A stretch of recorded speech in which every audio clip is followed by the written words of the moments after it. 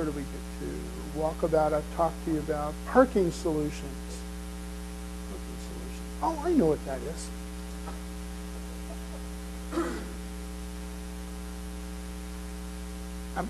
I looked at a property one time. I was going to, oh, I know what it was. I'll be okay in a second.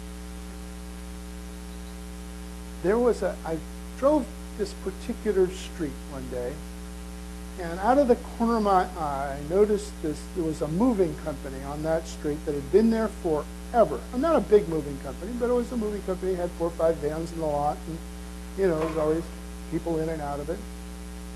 And I rolled by, and there was something wrong.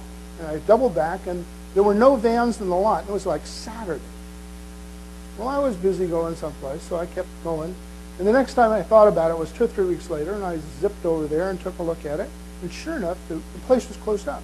Now, they'd been there for all the time that I'd been in Orlando at that point. And I thought, wow, this is an old company. I wonder what happened. I go up to the door, and they're a Tampa-based company. And they said on the window that they'd moved back to Tampa. They didn't say shrunk back, but that's what it was, right? They'd moved their offices to Tampa. Well, Tampa was their main office. So there was a phone number. I called and eventually got the controller, because I asked who was in charge of the Orlando real estate. And I finally got the controller on the phone. And he said that they had that they weren't going to reopen. And I said, well, I'm Gary Tharp, I'm in the real estate business, and I was calling about the real estate part of it. And he says, oh, well, we haven't decided what we're going to do yet, but I'm sure that we're going to list it.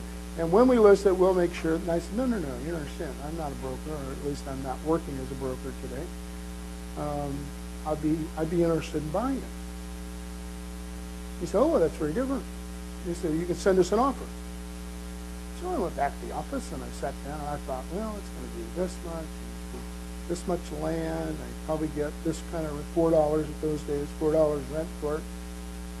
And the building looks to be about 4,000 or 5,000 square feet. It's got some extra land that you put, if you had trucks and things. So I'll try him out at, I think it's worth $400,000. I'll try him out at $275 and see where he goes.